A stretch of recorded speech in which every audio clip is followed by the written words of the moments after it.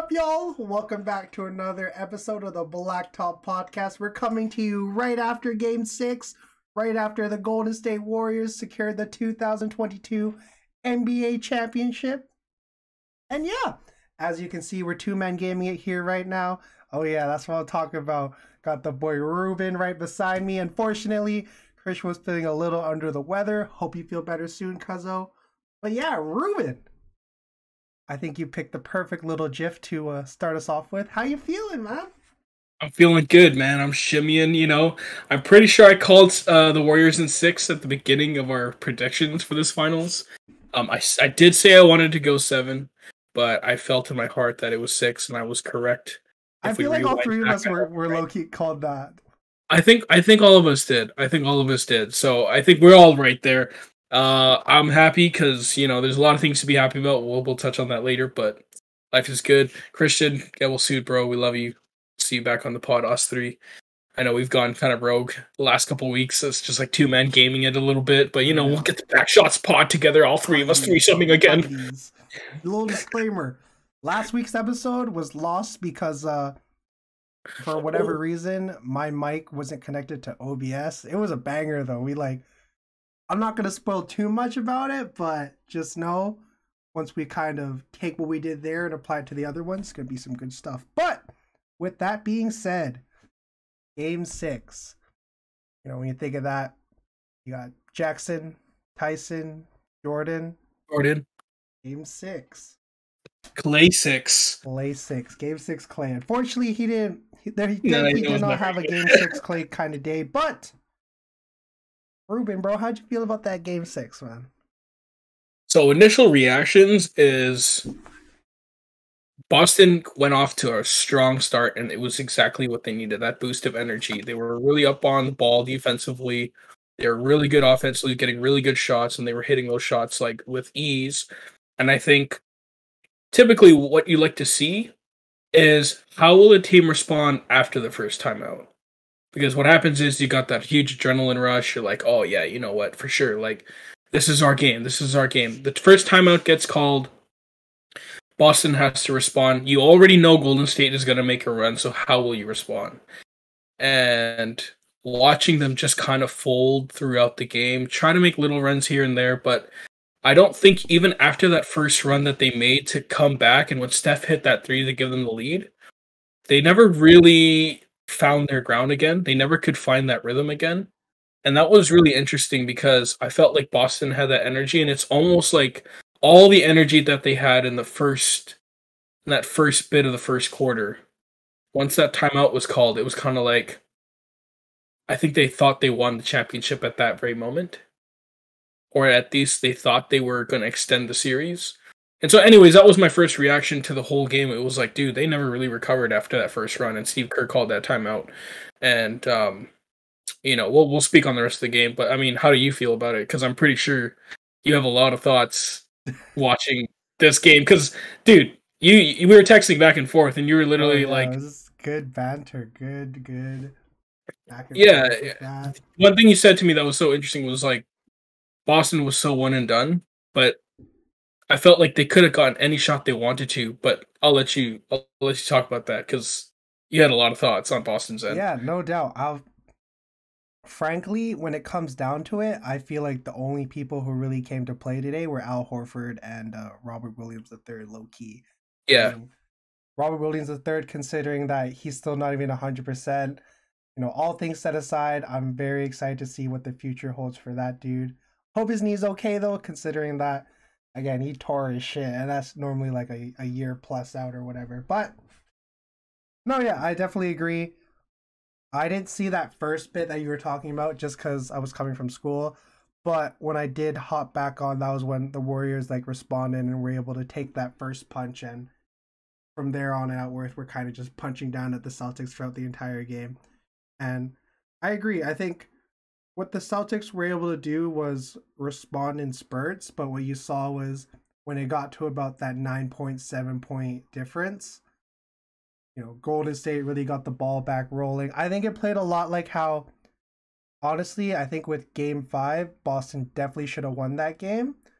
And this would have been a similar storyline where if by some miracle Boston pulled this one out. It would have been more so that Golden State choked it rather than Boston really balled their ass out. But no, uh, yeah, I think when it came down to it, with just the fluidness, we talked about this a lot in our back and forth during the game, like just the overall the sync that Golden State was playing with was like on another level. Like you could tell, you know, it's a team that's been there before, been there, done that, and everything. And when it came to Boston, they just really never were able to recover and were never really able to get back into rhythm and really have like a puncher's chance in the game, in my opinion. Yeah, I was just gonna interject. It's like you can tell where experience plays a part in a game and in a Definitely. series, and you said it the best. The Warriors weren't sped up. They could never get sped up throughout the game. They had they had an answer to every first action being broken up, and that was the difference. Is because they didn't panic after they lost that first option in the play. And I don't know how many set plays they ran all night, but a lot of it was off screen and roll. They would blitz. They would create a lot of hockey assists because I mean that's the whole reason they had played drop coverage all series long is because of the fact that Steph is so good at getting out of that double team, getting it to the second guy who's rolling to the basket, and oftentimes the guy that's rolling to the basket has been Kevon Looney, Draymond Green, Otto Porter, or Andrew Wiggins. And those four guys are really good at making the pass out of the short roll. And that opened up a lot of shots. Otto Porter hit some like key open shots. Andrew Wiggins was awesome off the second action, and Draymond even had those 2 threes. We were talking about it. Like Yes. Oh my that's the whole god. reason they had played drop coverage. But then they panicked on the defensive end, and then on the offensive end, it was like the moment their first play got broken up, or the moment that their first look they weren't able to find a good shot, they immediately went into, you said this, hero ball. And it was like it was so hard to watch at one point where I was like, dude, like I don't know how a team in the NBA finals could feel so I don't know, for the lack of a better term, amateur. I think It that's just the felt, perfect word. Yeah. yeah, I just felt like it was such a huge lack of experience. And like, yeah, you mentioned something interesting where it was like they just couldn't get sped up. The Warriors had an answer to every action, and it feels like they didn't run any plays. It was all DHOs like all night, pick and rolls, and I just feel like they didn't stick with their game plan. The Celtics, I mean, they got punched in the mouth and then they never really got back up, and that's tough. Like you would think that a guy like Jason Tatum who had been preaching Mambo mentality all year long. And sorry, I'm not the type of guy to try to make it a narrative play, but like, how many times had he been mimicking Kobe throughout the whole year? And there was none of that in him throughout the series. Like, he didn't really come up big. Jaylen Brown was awesome, though.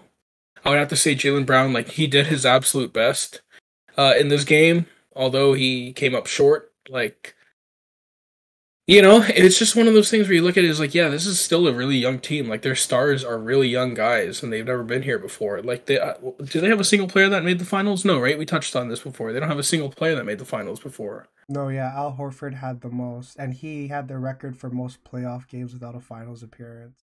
Yeah. So, and it's no secret that he performed well tonight because he just, he knows how to perform in the big moment. Robert Williams didn't really have much to lose, right? Obviously, he's coming off that injury, and he's just out there trying to give you anything you have. And Jaylen Brown was a second option tonight, and he just, made things work. But yeah, I don't know. It was almost difficult to watch. If I was a Celtics fan, I'd be really disappointed. But at the Oh, same for time, it's sure. I like, mean, they were booing, like the home fans were booing their own team like halfway through the first quarter. yeah, but I think this was about like we said, like I think we said this like before the series. No matter how this series is going to end, I think the Celtics and the organization overall is going to be really happy with the fact that they even got here in the first place. Because that's a lot of really good. That's like Jason Tatum hasn't missed the playoffs since he's come into the league, right? No, I don't think so. Maybe the first. Yeah, So no, I no, mean, he's made it every time. that's valuable experience for this kid. So, anyways, like, yeah, initial thoughts. I mean, I'm so happy for the Warriors. Like, Steph Curry Finals MVP. I'm sure we'll touch on all the award stuff and all the narrative stuff afterwards. But in terms of a game, man, like that was just as good of like a clinic in a closeout game. Man. When your team got put through a clinic, you know you had a rough day. But that's definitely Yeah. what it was. Yeah. Dude, they got put through a clinic. Like, oh my god, like Steph got whatever he wanted. They got took to school. Draymond, when like, you know, that's the thing. When a guy like Draymond is feeling it offensively and he has that kind of night where it's like he hits those key shots, like, and his threes came at key moments, pivotal moments in the game where the Celtics were making those spurts, like you mentioned, Yeah, they weren't and even Draymond was like hitting those shots. they weren't even like challenge threes. They No, were literally like in wide open. rhythm, wide open, good plays. Yeah, he didn't force the issue. I thought that after he hit those threes, he started to look for his offense a little more. That made him more of a threat, and then it opened everything else up. Steph is hitting his shots. Draymond's feeling himself a little bit. Your other guys like Otto Porter are performing. Um, I mean, how much did he score? He had. I'm just gonna quickly look. Draymond or Otto? Otto, Otto. He had two big threes. Wiggins had 18. Jordan Poole came off and had 15 for you, even though he didn't really shoot that well from the field. Like, um, I mean, overall, it was a really good performance by all of the guys, you know. So Yeah, yeah, I I think the think best, when like it we mentioned, the best way to put it is a clinic. definitely when it came to the Warriors, the only like weakness I think was just the fouls, especially in like the third quarter where Gary Payton picked up what was it like two or three quick ones, and that led to one of the first little runs where the Celtics were able to cut it to single digits. At the end of the day, I think again it was more so when it came to the Celtics, they were just like they just had no rhythm. It's just like you were perfectly saying, a lot of DHOs, a lot of Yeah, ISO baskets. Marcus Smart touched the ball a lot more on the offensive end than I personally would have liked. You know, we had a few cool buckets here and there, but a lot of them were like one and done possessions. And right after that, back to being on defense and then get scored on, and the lead just continued to increase. yeah. I think it was tough for Tatum to get into any rhythm because he caught those three early fouls, and Yeah, that's how you knew it was going to be like a long night. yeah, it was gonna be a long night when your star player is just struggling on the defensive end. Like he can't when he can't get into a rhythm, it's kind of like it's a contagious thing, right? Like your confidence goes down because if your star player just can't be on the floor, it's a difficult thing to find that confidence, right? Like that's kind of your concrete guy. That's your pylon. That's the guy that's always there, kind of thing, and that's the reliability wasn't there tonight for them. Um, but I mean, like you look at the plus minus and stuff like that. I mean, he was only a -2. Like the rest of the team, was pretty damn bad. But like I said, I think these guys are just going to learn from it. I think there's a positive outcome to come from this, regardless, because nobody thought Boston would have made the finals this year after the start that they had. Mm. If anything, the narrative is more so like, man, it's finally about time. Steph got his Finals MVP, which he long deserved, and Clay gets to win a championship in his first season back from missing 2 years, 2.5, well, yeah, 2 years, and Draymond gets to shut up all the naysayers. In a huge game 6, near triple double, 12, 12, and 8. Like that's crazy, man. Like that's how you know these guys are special. Like that core is so special because they've answered every call. Everyone said, okay, they can't win without KD. They did it. Everyone said Draymond's trash. He finished with a near triple double. Clay comes back from injury, and he's obviously one of the most important pieces on this team. Steph Curry, it was like people talked about how he's never really been able to perform in the finals. He had two of the biggest games of his career in these finals against the best defense in the league. I mean, it's almost like all the narratives they're gone. Like they washed out every single narrative that there was against the Warriors. So at this point, it's kind of like you got to give it up to this dynasty. 100%. I think when it comes down to it, they're right there with the Heatles, in my opinion. I think it's 1A, 1B. And I think, in my opinion, I have the Warriors as 1A. Strictly because uh, in the post-game interviews, Andre Iguodala was talking about this, how when it comes to like this big three and how it was formed, as great as Clay and Steph are, as much as they're these generational shooters, these guys who have, been in the limelight, who've never been phased by the NBA lifestyle, by the media and all that stuff. Draymond Green, I think, has really been that glue guy. And even, outside of basketball, it seems like he's very much, you know, the leader in the sense that Yeah. You know, he's the engine, I feel. As much as Clay's like driving that shit, without Draymond Green, you know, the system that they have crumbles, I feel. Well, he's the emotional leader, right? Like, Mm. I think it's kind of like, as you said, he's the engine that makes it tick because a lot of the edge that they have, so a lot of their offensive prowess and what they're known for, the star power comes from a Steph and a Clay because they are two of the greatest shooters of all time, two of the greatest shooters ever. And then, but they're not very vocal guys, right? In the sense of when it comes to leadership, these guys aren't going to pull you through. These guys aren't going to start scuffles. These guys aren't going to have that edge where it's like you got to get in fights and stuff like that. Draymond's that guy where you step on the court, you're gonna have confidence that this dude's gonna have your back, and he backs it up with the way he plays. He's always been a really good playmaker. Defensively, he's their anchor. Like he was like, and sorry, I'm going on so many tangents because there's so many different things to talk about. Steph was so good defensively Oh, tonight. yeah. Throughout the entire like playoff run, Well, especially you're right. Like throughout the entire playoff run, he was so freaking good, and like he was never known for how good he was defensively. He's never been great defensively. He's always been a liability on that end. And then all of a sudden, in year 13 at 34 years old, is he 34 now? He is, right? Yes. Yeah. The fact that he's a very reliable defender now. I mean, just the way he was defending Tatum, when he got switched on because they were hunting that matchup, and he was poking balls loose.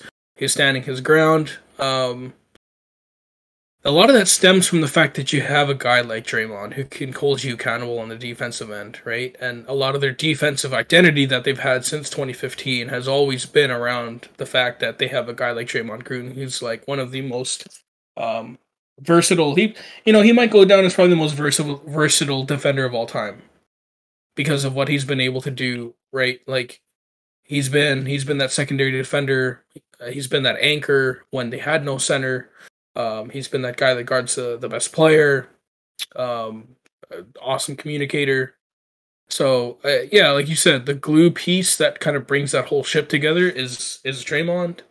Clay is kind of that offset star. Steph is obviously the ultra star, and they're just a special core dynamic, which again was developed internally. That's the best part of it. Yeah, I agree. And so developed internally, and then you see what they've done with young guys like Gary Payton, even though he's not as young anymore. And then you see like at certain moments throughout the year, Kuminga, Moses Moody having really good series. Jordan Poole's obviously developed into one of the better players in the league. And then you see rejuvenation of careers like Nemanja Bjelica. He's been an important factor of their team throughout the year at certain moments. And then we were going to mention this, Andrew Wiggins and Otto Porter. Two guys who are lottery picks. Like Andrew Wiggins is their number one pick. Otto Porter was a top 3 pick, if I'm not mistaken. Yeah, no, he was 2 or 3. Was he? I think it was Anthony Davis draft, wasn't it? Or it might have been the year after. He was drafted. Sorry, I'm just going to take a quick look. Number 3 in the 2013 draft. 2013 draft. Is that the Wiggins Number draft? 1. Who was the 2013 draft? 2013. Oh yeah, that's the year after Anthony. So it would have been. It was it's Oh wait, it's a different Anthony. Oh my god, it's a different Anthony. Anthony Bennett. Because that man got drafted in that same draft. Yeah, dude. Yeah, exactly. So yeah, Otto Porter was 3rd. People was like he's a bust. He could never really find his ground, and then he comes in as like he looks like that next Andre Iguodala, right? And then Andrew Wiggins, obviously the narrative around here, everyone knows about his pitfall a little bit of like he could never compete. He's a bust as the number 1 pick, and then he ends up being an all-star starter and wins the championship in this year. So it's like, the Warriors organization's kind of like a unicorn. No, yeah, honestly, I think all the Andrew Wiggins narratives are so laughable in that I feel like we use the word bust so loosely when it comes to like the NBA. Mm-hmm. For like, in my opinion, I feel like to be a bust, you have to average like below 10 points, and after your rookie contract, you're kind of vying to even get a 1-year deal. That's never been a problem for Andrew Wiggins. Granted, when you have the name Maple Jordan and the best Canadian prospect like ever kind of labels on you, obviously you're gonna have that heightened expectations. But when it comes down to it, I think even being like a serviceable role player wherever you're drafted is like, I don't think that's enough to consider you a bust. Yeah, obviously when you're the number one overall pick, you're gonna be in the light of like LeBron's, Hakeem Olajuwon, Shaquille O'Neal's, and all Yeah, that. At the and end of that'll the never day, change. yeah, as long as like you're able to contribute to winning, which also a little jab at the Minnesota Timberwolves, is definitely not known for that. I think when it comes to, aside from the culture they're starting to build now, I mean, you saw like KG, a generational talent who left partially because of the fact that, the winning wasn't always the number one priority. And now you see Andrew Wiggins. And I think, you know, obviously when it comes to the NBA, financial stability is always such a big thing. But at the end of the Yeah. day, the real ones, the dogs, they know it's about winning. And Andrew Wiggins is 100% gangster certified. He has a PhD in being a dog. Yeah, 100%. He showed that in this series, and I think that was the thing that was most important. And like you hit the nail on the head with regards to Minnesota. Like there's just a lot of franchises that just don't have that culture of winning. And so there's a lot of teams who have always been really good last decade, developing talent, getting the most out of their players. Miami, Toronto, Golden State. Uh, I do want to say Boston because I mean Boston has been there almost every year. There's a I number throw of him in other there. teams. But I would I say feel like Memphis those three now. you mentioned are like Yeah. And yeah, in terms of developmental programs and building that organized, like that culture of winning, Toronto only won in 2019, but they had been making the playoffs since 2014. They'd always been there, like one of the top teams in the league. Toronto ends up being a top 4 team in the league this year. Yeah, and the So makeup it's of like their rosters is like, on that championship roster, who was the highest drafted player? Because like all of those guys are like, it was, if I'm not I'm pretty sure it was mistaken, a guy who didn't even play, right? I don't think so. I think it might have been OG. I Or might be wrong there. what was a well, all the like Kyle was what, 24th or something like Oh, that. yeah, Kawhi was Kyle, 12. yeah. I OG mean, might Fred have was not been, drafted. Danny Green was a second round pick. Excuse me. I think it might have been OG because he was 23rd. What was Kawhi in that draft? 17 Kawhi in was 2011. Kawhi was right after Clay, so that would have been He 12 or he might have 13. been the highest draft pick in that year. Here, let me look it up. But I mean, like the whatever we're saying, it Yes, kind of I stands remember across him. all these teams, right? It's like Steph wasn't even a top 5 pick. Draymond was a second round pick. Clay went in the early teens. Jordan Poole was a late 30th? first rounder. He was 29th or like 30th. Yeah. Was he 29? Yeah. So it's like, and then you look at a team like Miami where they've been able to pull gems out, right? And so a lot of these programs, like they don't need, they're really good at developing talent internally, sticking with what they know the best, really good coaching.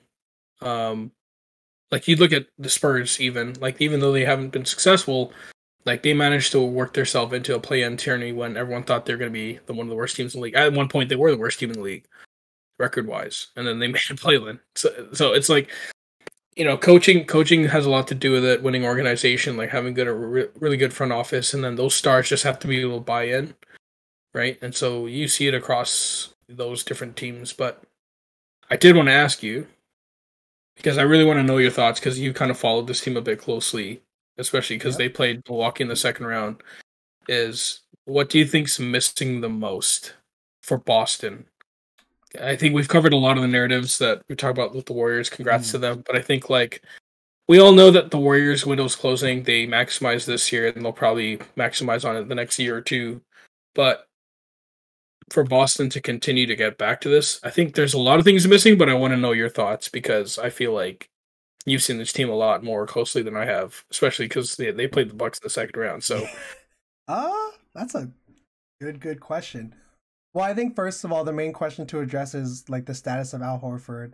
I mean, I don't think he's going to retire or anything, Yeah. but he's what 36 now, heading into like his age 37 season. He's not LeBron James, so I think if he's still serviceable, I think your front court's pretty set in terms of like your starting lineup. I think the main thing they were missing was kind of an actual true big off the bench, because I think, as much as Grant Williams is that fire hydrant PJ Tucker build, I don't think he's really grown into that role so far. He's shown like spurts of it here and there, but I don't know if I'm fully putting my eggs all into that basket for him to truly guard like 4 and 5s like solidly.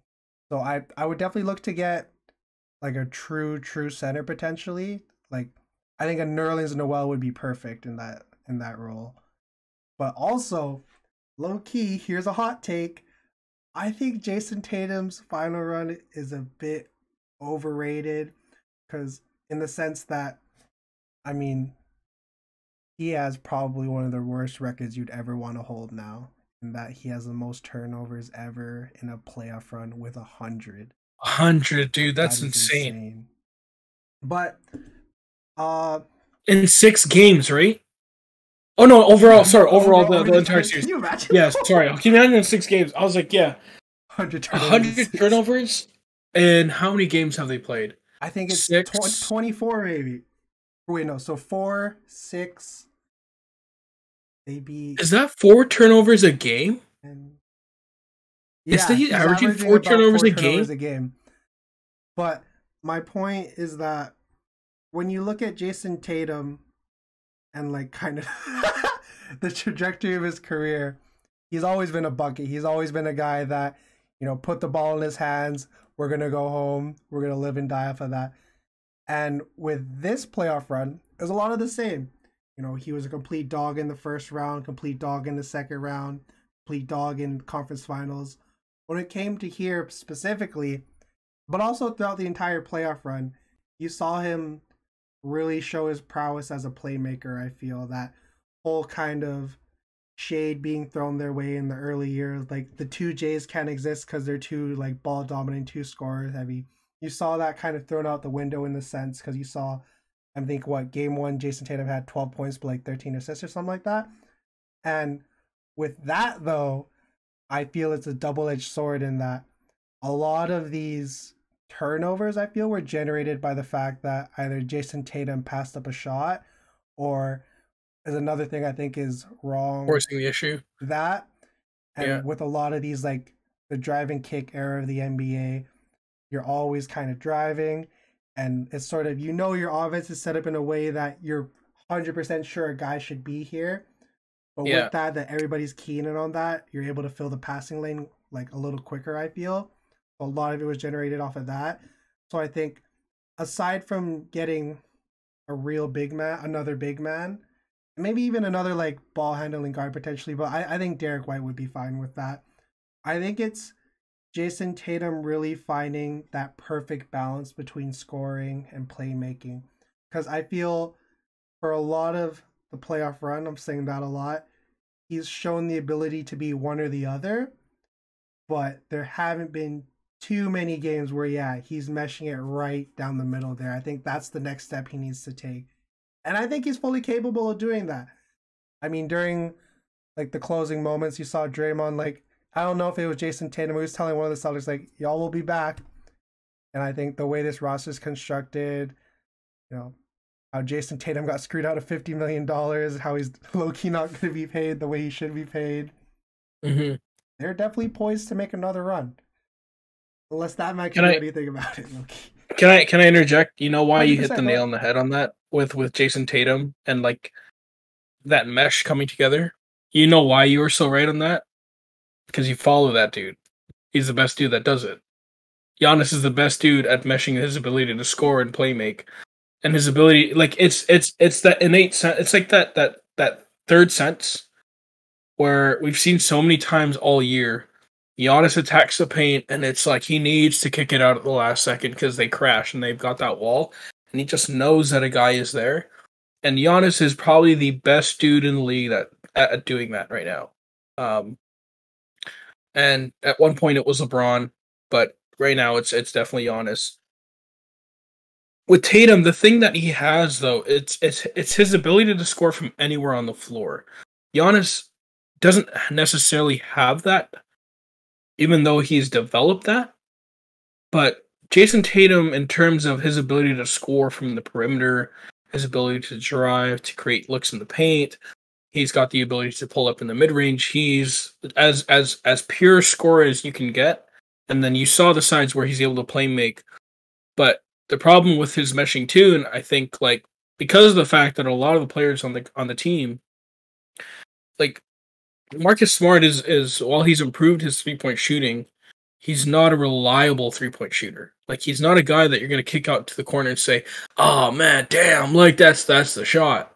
Yeah, that's something Like low key you live with, because you live and with he got very exactly. trigger happy. I feel.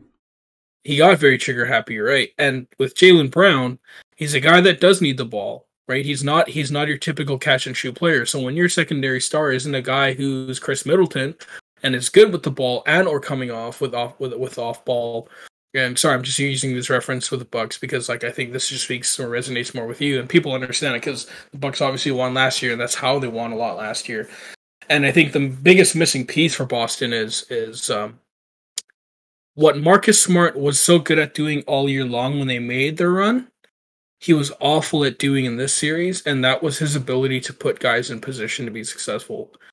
And as good as Marcus Smart had improved in that department, he's not your typical playmaking point guard, and he's not a guy that you really necessarily trust with the ball to make smart decisions for his teammates. Yeah, he got a little away from that. Yes, exactly. And I think he deferred a little too much too. I think he deferred a little too much to, giving the ball to Jalen and to Jason to make something happen.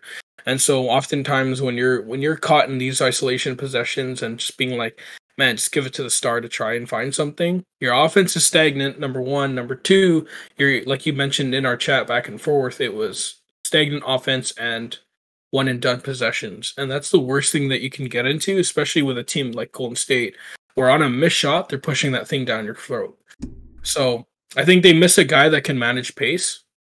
And while I think Derek White is a good ball handler, they don't have a guy on that team that could control the pace of the game. And so when you look at the last few championship teams, right? Let's go last year. You got Giannis Antetokounmpo, who creates the pace. Drew Holiday, who you can trust with the ball to make good decisions at the back end of the clock, who's really good at the screen and roll, his ability to create off the ball. Marcus Smart and Derek White don't necessarily have that ability. Jason Tatum has shown his ability to play make, but he hasn't done it at a high level or an elite level like those guys. You go back further. 2020 got LeBron James. 2019 you have a Kyle Lowry. 2018 that team is so talented, but you have Steph Curry and Kevin Durant who create pace. Those guys could, yeah. Right, and Draymond Green, right? And you could go as far back as you want. 2014, Tony Parker, Manu Ginobili, Tim Duncan. You can go as far back as you want. Every championship team has a player that can control the pace of the game.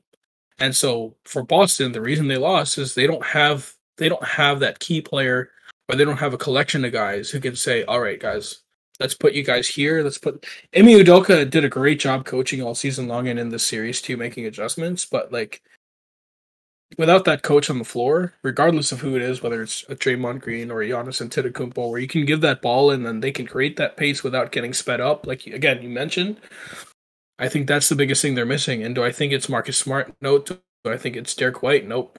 So I think they've got things to address this summer. I think that's honestly, aside from the fact that they need a legit big, which I think is going to be Robert Williams, even though he's a little bit low on the size part. I think that he can fill that athletically, and I think his defensive prowess is going to fill that anyways. And we're not in an age where you need that 7-footer down low anymore. And I think Robert Williams fits that perfectly. But in terms of a backup big, you thought Daniel Tice would beat that at moments, but he obviously isn't what he was. And Grant Williams is obviously that PJ Tucker style player, but Draymond Green said it best: "You want to be me, but it was man. I think Boston has a lot to be happy about again, but again, I think they just don't have a guy who can control the pace of the game, who can just You know what I mean? Like, it's just that No guy who doubt. has a ball and it can just make something happen, who knows where to put you in place, who can demand the attention and number one, the respect of the star players. Because I They're don't think Jason Tatum and Jaylen Brown are giving the ball to Marcus Smart and going, "All right, take us. control the pace, brother. Take us home, brother." Like, I love Marcus Smart, but he's not. He's not that player. He's not that player. So Yeah, I don't think Boston's really had that since like Rajon Rondo, low key. yeah, And on that topic, do you think there's a guard right now that they could get and slot into that role, or you think it's more something that you hope Marcus Smart starts or Derek White starts to get a better grasp for? Like I think I don't know if Derek White is that player. Marcus Smart showed signs of it, but he clearly couldn't do it in the finals. And I think it's just limitation. Like, I think you've reached a peak with what you could get out of Marcus Smart on the offensive end. You know what you're going to get from him on a day in to day out. He's going to be a streaky shooter. He's going to be a tough dude that can defend and rebound. He's going to make big plays. He's going to dive for the ball. Like, he's that emotional leader that you need.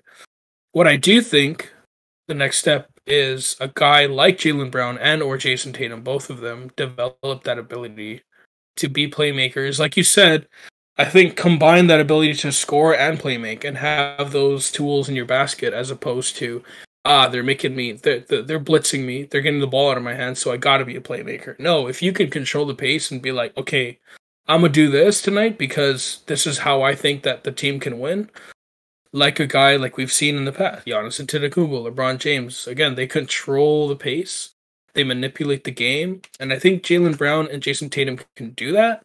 They just they don't have that they yet, haven't and I mastered it think yet. after the exactly, so they were forced into doing it. That's how I'd say it. And Golden State was really good at making them get away from their game plan, and that's been the MO of Golden State for like the last few years. It's like you can never play your style play against Golden State. The only team that I think that successfully did it was obviously Toronto. So, and that's no bias ish. I think No, that's sort that's of real speaking shit fact. though. Yeah. Yeah, yeah. I mean that team was top to bottom one of the best defensive teams, and they had the length to guard those positions and switch. I thought Boston would have that, but on the offensive end, I think that's where they lacked overall. But I digress. It's a lot to unpack, but Yeah, I think I mean, regardless, these when you look at it, these were the two teams that I think deserve to be there. You know, Golden State, obviously, I think if they're fully healthy, I think they beat Phoenix for that number one spot in the West. And then you have Boston, where everybody, even myself, was kind of like, oh, fuck, man, they're looking like a play-in team right now.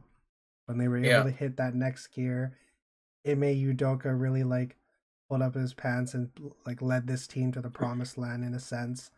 And now it's kind of like, what's this going to be like if we're consistent throughout the entire year and not just kind of trying to keep our head above water, then really rising to, like, the cream of the crop? What's it going to be like when we're constantly there the entire season? Which, I mean, I'm excited to see how Boston looks next year. yeah, I agree. I think let's see. I'll be interested to see how the other players develop too. I think Robert Williams will be this summer having a full training camp in summer and him fully healthy is going to be really important to this team too. So him having If a there's rested anyone training that camp, deserves a break, it's that man. dude. There's so much respect I have for that guy. He just laid it all on the line. So, um, you know, it is what it is. And kind of one last little thing. Robert Williams got some underrated playmaking, man. He Hey, had that one pass to Tatum for like the backdoor cut dunk. Whew. that's beautiful. And I don't remember who it was against, but there was one game where he had a triple double and he was making such crispy passes. And one more thing, I think he's going to be the next player to have a 5x5 game. I think he has such versatility and he has such a high IQ and he just has all the tools I think that make that such a possibility for him. But yeah, we have went from 2000 plus games and now the NBA season is officially over. With that, we head into the juicy stuff. We're heading into the off season, baby. While it may be break time for the players, it's just getting started for people like us. And with that, before we end off, let's talk about one of the first big things that happened for the off season.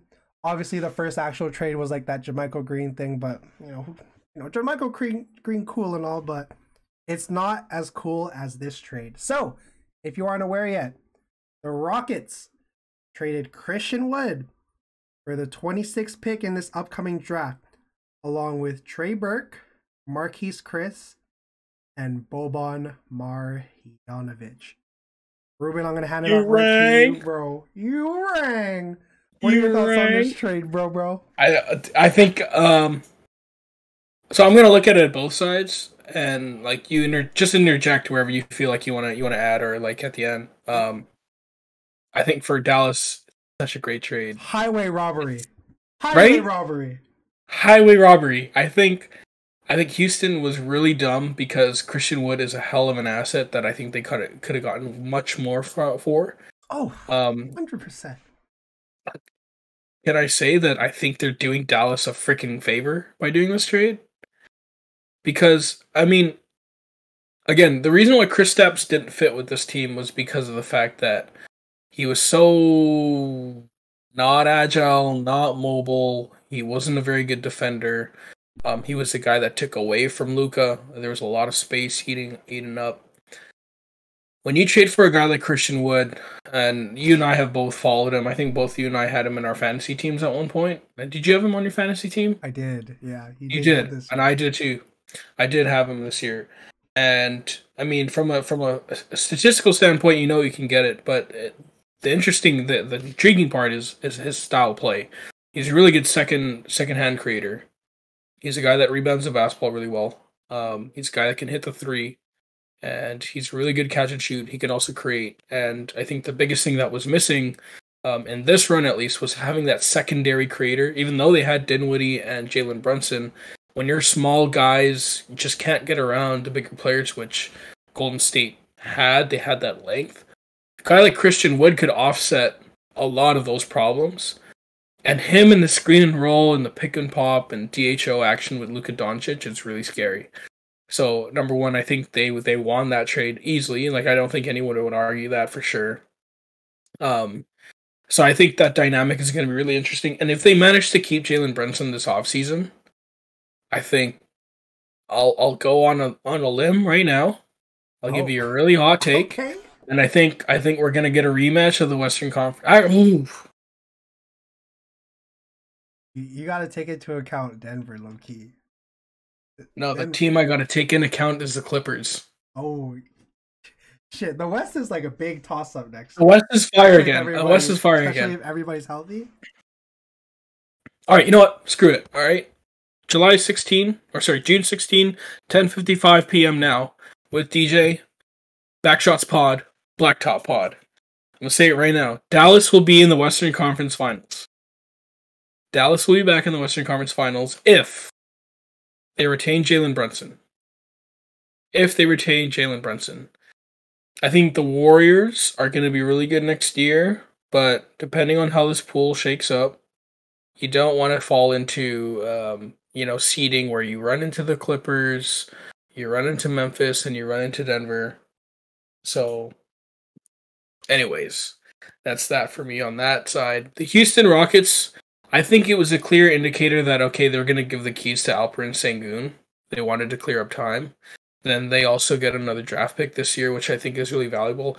I think the back half of this draft actually is quite good. I think in terms of the star talent, I don't know if it's there as it was as this past draft, but I think the depth of this draft is not bad. And I think having the 26th pick is good. Again, it's mostly open up cap space. I don't think Marjanovic is going to stay in Houston from the reports that I've read from other media sources. Marquise Chris is obviously rehabbing his knee injury. Trey Burke is a nice piece, but he's obviously not going to stick around, or if anything, he's just going to play out his contract in Houston.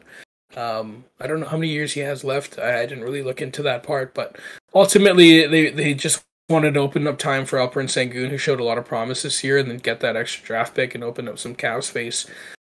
Christian Wood also played like what half of the games this year. I mean, he was sick half the time for whatever reason it was.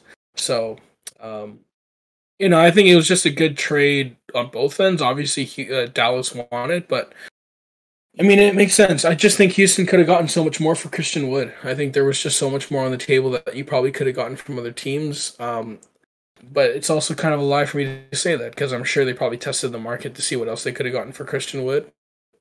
There's so many teams that would have loved to have Christian Wood on their roster. So, uh, interject where you feel. I mean, that's just kind of my main thoughts about this trade. No, yeah, I think But I really like the direction for Dallas. You covered all the bases on that. I think what it does for Houston is it gives you another first round pick to really take a swing on. Because I mean, we look at it last year, Jalen Green, Upper and Şengün, who's low key already proving to be somewhat of a home run of a pick. You have Josh Christopher, who could really, I think he has a chance to really be a good microwave scorer off the bench this year, especially if they move on from Eric Gordon. And then even guys like Usman Garaba, who didn't really get any burn like last year, this might be his chance to finally step in. And I agree with this upcoming draft. It's very much a three-headed like horse race and then from there kind of like they're solid players and they're just like even more kind of like, good guys that could develop into solid rotational like end of your bench, but guys that you need kind of rotational players. And I think evidently that's maybe what the 26th pick is for. Either that or I really hope this is wrong, but I did hear that Houston's shopping around that pick. I really hope they don't do that. But I don't know, maybe this is another thing just for them to like maybe package with that. I don't know. Yeah, I really hope that's wrong though. But yeah, I think it's just another thing for your team to really kind of tank / make sure your young guys get all the burn as possible. Now, what it does for the Mavericks is, I think Luka has a clear, like, number 2, number 3 option now, especially if they retain Jalen Brunson. When it comes to Christian Wood, he comes from that Milwaukee stock, baby. He's a walking 20 and 10 a night when he really wants to be. But I think what's really going to happen here is we're going to see him take another step, I feel. And it's because he's going to be similar to the Wiggins situation where he's going to come into a winning culture because when Christian Wood arrived in Houston, he really expected to be that 1-2 punch with James Harden. Obviously, that didn't happen. And then now he got thrusted into being kind of big bro when he himself's not even really that much of a big bro in a sense. So I think what we're going to see here is a Wiggins situation. I'm not saying he's going to be an all-star starter. What I'm saying, though, is that the promise he showed in Houston, I think, is going to blossom into even more fruits. I think he's going to be, I'm going to call like around 22 and 10, especially considering he's going to be playing with one of the best playmakers in the league right now. All the pick and pops, all of the crazy passes that only Luka could do. Christian was going to be one of the main beneficiaries from that. I will say, though, I think they're poised for another run, but what they do need is a legit center. The small stuff is cool, but evidently I feel like for a roster to still be solid and able to contend, especially in the West next year if everybody's healthy, I think is a legit center. Now, obviously, Golden State's kind of like the outlier of that, but that's because they got a Steph Curry. But yeah, well, I mean, Kevon Looney really, really developed this year. Oh yeah, I mean, he's not. He had a 22 rebound game. He was all. I mean, he was awesome all year, man. And again, they're adding their real center next year. They're adding James Wiseman back next year, right? So, I mean, that's scary to think about. And then you got Kuminga and Moody, who were awesome this year, and then they got a championship in their first year under their belt, and then it's just like outlet. You are right though that I do think that championship teams need to have that legit center, right? And what have the past few years been? They've had that legit guy. or size, right? Sizes are such an important thing, and I feel like that's why a team like Toronto, a team like LA, a team like Milwaukee, obviously were able to be successful. Golden State's a bit of an outlier, but again, they had a lot of size. When your best player, Kevin Durant, has guard skills at 6'11", 6'10", and then you've got Draymond Green, and you have all the switchability. I mean, size matters. It is an important thing. Size does matter at the end of the day, especially when the game slows down. You got to have the guy that protects the paint and is able to dominate a lot of control within the colored part of the rim or part of the court. But yeah, I mean, I pretty much agree with you there. I think that's a needed piece for any roster if you look at it that way. 100%. With that being said, though, Reuben, here's a bit of a curveball. With free agency upcoming, who would you say is a player that is going to get a bag, but is not really a guy you'd expect to get a bag? Like, who do you think is a player that, not necessarily that they're going to be overpaid, but is somebody that is not in the realm of a Zach LaVine or a Bradley Beal, but is going to get, a decent bag? I said his name earlier, and I'm gonna say it again. Probably it's Jalen Brunson. I think he's the guy that's probably in that next tier. That's gonna be okay. This guy's gonna get a bag because he performed so well. But as much as I like Brunson, the reason why I like him is because he fits so well with what Dallas does. He fits perfectly with what Dallas does. Now, do you put him on another team and he's your lead ball handler? I don't know. I don't know if I would do that. He's so good at playing off of attention. So if you throw him on a team like the Knicks and you expect him to be Jalen Brunson averaging 18 points and whatever assists that he did in the playoffs, I think you're in for a little bit of a disappointment because like a lot of the tension generated, a lot of his looks, a lot of his ability to create and score and do the things that he was so successful at all year long is because of the fact that he's playing alongside other great players. Now, granted, a lot of his success where his name came up a lot was because of the fact Luka was injured. That makes sense. So when you get more opportunity, you do get more shots, you do get more ability to shine. But on a long-term basis, when you don't have that guy, and Julius Randle, let's be real, is not that guy. And obviously, the reason why I'm bringing them up is because the Knicks have been one of the biggest teams that are interested, one of the biggest names interested, or all year long it's been talked about. But he's definitely going to get a bag, whether it's with Dallas or some other team this year. But he's definitely not a guy I would say, yeah, man, you got to go out and get him. I want, that's what I'm saying to Zach LaVine. I wouldn't say that about a guy like Jalen Brunson, even though he was really good this year. But again, I think circumstance. You are a product of your environment more often than not. And so that's why also, and I hate to say this because I love him to death, if you were to do the same thing with Fred VanVleet and plug him into another team, I don't know he would have the same success he would be having in Toronto.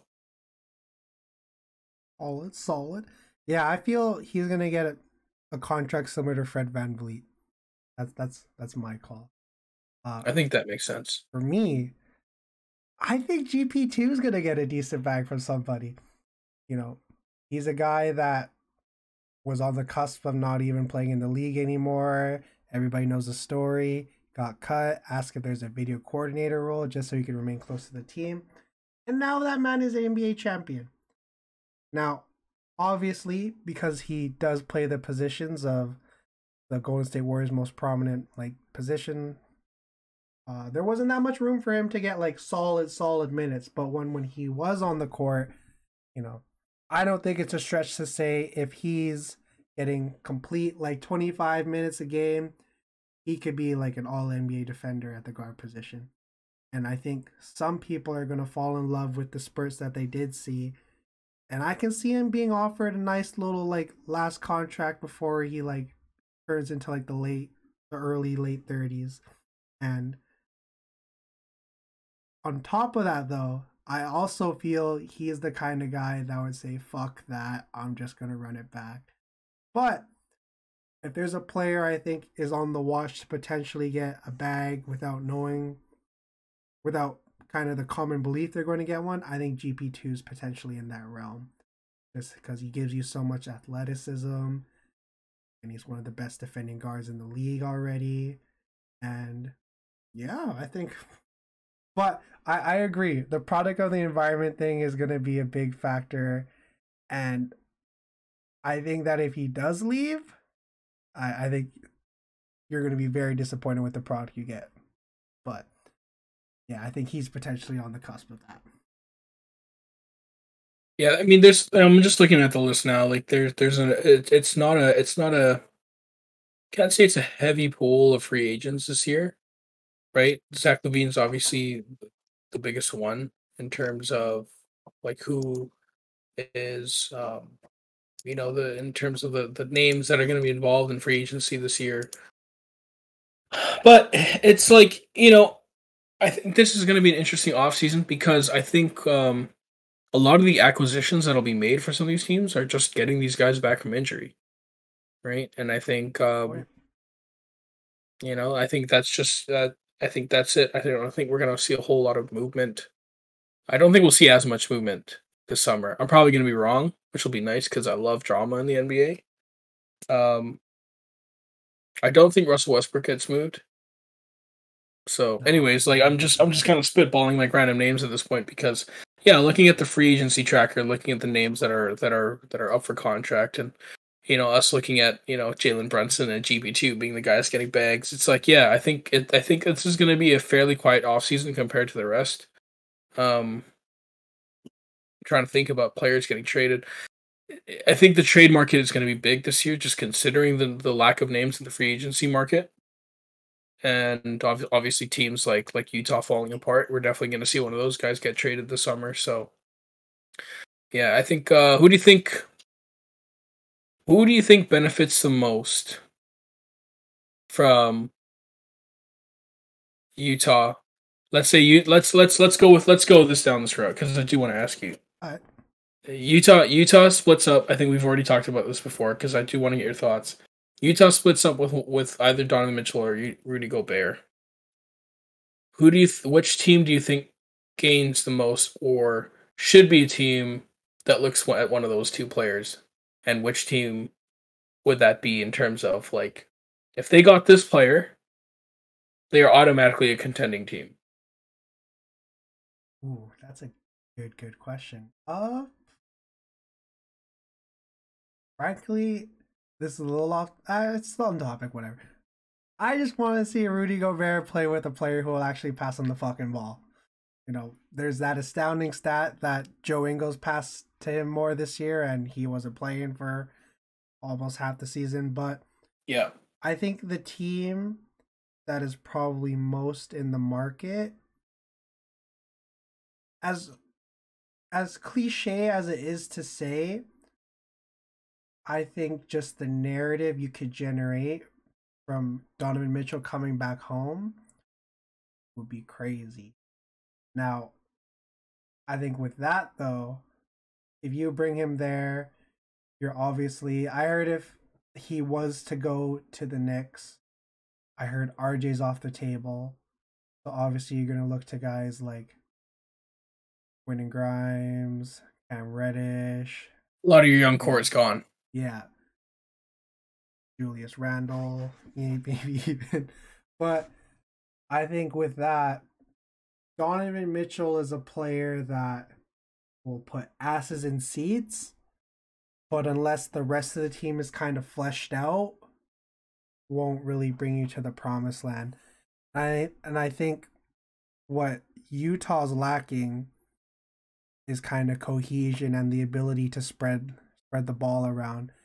Because when it came to that first round against the Mavericks, it was if you shut down Donovan Mitchell, the rest of the team's fucked. Because one, he's not passing to his other player that's getting max money. Two, Mike Conley was a bit of a shell himself, and three, anytime Royce O'Neal shoots the ball, I'm a bit of a shell. Mike Conley is washed. He's that fucking brother washed. is washed. That brother is washed. But yeah, I agree though. I definitely think you trade Donovan just because he seems to be the most, not seems to be, he's definitely the most valuable, because Rudy's going to be one of the highest paid players at like, and he's what, 30 now? Something like that. Yeah. And he's still, he just, he doesn't have the reputation slash, oh yeah, he doesn't have the reputation that Donovan Mitchell had. Donovan Mitchell, he could put up a stinker. Everyone's looking at, this is a guy who's put up 50 in the playoffs. When you look at Rudy Gobert, you're automatically going to think, this is a guy who got played off the fucking floor during the playoffs. Yeah. So I think being able to put players around Rudy who can obviously score and make up for his lack of offense, but also be willing passers to pass it to him in the paint and let him get his, I think is something that will contribute to the Jazz's potential success in splitting up this core. Can I give you a team? Hmm? I'll give you a team right now that can do exactly that. Okay. The Atlanta Hawks. For them to get Rudy, or? Yes. I've seen that, but I feel like you just give up so... Well, I mean... I don't think they would. What would the package... The package is obviously probably like Capella and Collins, right? I think it would be those two. But the reason why I think that works so well, if they were to get Rudy, is because of the fact... depth at the wing position. Yeah, they have a lot of depth at the wing position, and DeAndre Hunter, Rudy Gobert slot into the four. Exactly. You're looking at more time for the young players, Trae Young and Rudy Gobert. You hide him on defense. You obviously will be able to have that pick and roll. And Rudy Gobert is one of the best rollers. If you look analytically, what he does, like points per possession, like when he's in that situation, like he's one of the best bigs. Yeah, he's super efficient, especially around the rim. And I think Trae Young is that guy who can get him the ball in those situations. Like people really underrate his ability in the screen and roll. Like Trae Young is one of the best playmakers in the league. He is easily one of the best passers in the league. I wouldn't go as far as to say he is the best, but he might be top 3 right now, just with his ability. Like the dude was so good this year in the screen and roll. Like. And his running mate in that position, Clint Capella, was injured pretty much all of the season. Hence a lot of their lack of success. So you put Rudy Gobert and Trae Young in that screen and roll. You have a lot of shooters like Kevin Huerter. You put on DeAndre Hunter. What's the name? DeAndre Hunter. Jalen right? Johnson maybe get some burn. That's what I'm saying. So you get the worst possible backcourt of Sharif Cooper and Trae Young. That'd be Loki fired. That's intriguing. Kidding. Definitely. My only concern about that, though, is that Onyeka Okongwu, I think, is a guy that really showed promise and the ability to be that kind of Robert Williams III role. But I do like the idea of Trae Young and Rudy linking together. And back to the topic of Onyeka Okongwu, I think if that is what happens, it's not going to be on the Hawks just because Trae Young's too much of a defensive liability to, go even smaller at your center position. But exactly. That is definitely intriguing as fuck. No, I'd do that. Yeah, right? I feel that John Collins is a player that everybody's still holding out on this all-star potential, but I think he's forever going to be in that sort of right on the bubble, but never going to be able to push past that bubble. You know what he is to me? Atlanta's always been in this cycle where they want to just stay competitive because it's been very hard for them to put asses in the seats, and they always just want to stay competitive and just right around the bubble. You know who and it's almost like looking at this cycle as like you look at the 2015 Atlanta team. John Collins is Josh Smith. Oh. Yeah. Very good player, potential, athletic, so much promise, but can never really live up to it. But he's a very good player. If you put him on any team, he can contribute. You know what? I never realized Josh Smith didn't make any All-Star teams. I always just thought this guy's like a dog. He's averaging 16 and 8 almost every year. The dude was solid, bro. The dude was a really good player. He just never made an All-Star team because he's just never found that extra gear. And John Collins is that right now. Granted, he's a bit younger, but I think if they're trying to maximize asses in the seats and just staying competitive, maximizing the talent that they have around Trae Young. Rudy Gobert is that guy. And Clint Capella's been injured all year, so it's like, what are you really giving up? Josh Smith and a guy who plays 40 games a year? No, yeah, 100%. That's not Nate McMillan would love that. That man loves right. his defense. Yeah. So. Yeah. Oh, that's nice to think Right? about. And I think that's probably the best package, because another team I think would be willing to take Rudy would probably be like Charlotte. I feel. Yeah, You'd that would be a nice place. Him and LaMelo. It fits. LaMelo would be nice. I think you'd probably give Gordon Hayward just to try to match the contracts.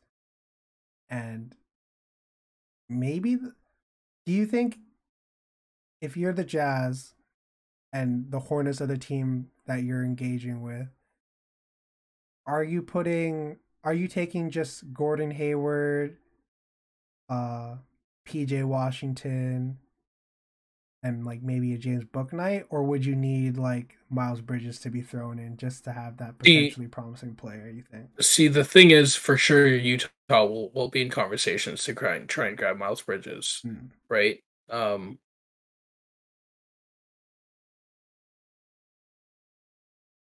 I think you might have to give up Miles Bridges considering Rudy Gobert's status as a player, right? He's an all-star level player. He's a defensive player, of the year.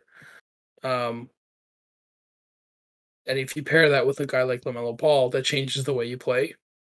And, Miles Bridges obviously broke out this year, but if you're getting a Rudy Gobert, I'd do it. Yeah. Yeah, I think you have to consider that, right? I think if you put in the Miles Bridges, you won't have to give up a James Bouknight, right?